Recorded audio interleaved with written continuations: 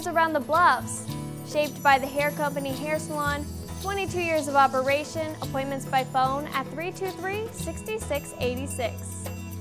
Although recent temperatures have been relatively cool for this time of year, the Salvation Army reminds us that when there is a heat wave, the charitable organization opens its cooling station when temperatures reach 90 degrees or above for 3 days in a row.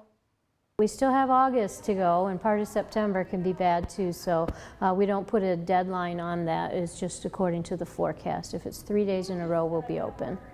The Salvation Army is still giving out fans for families in need. All you have to do is bring a photo ID, a utility bill, and social security card to receive a fan.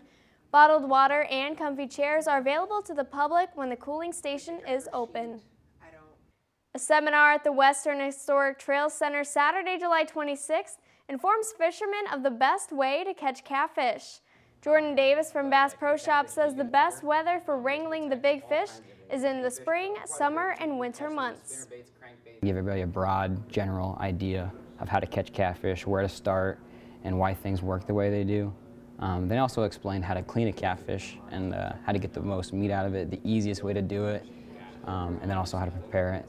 Davis also talks about different baits to use, rods and reels, and what tools to use for getting it ready to eat.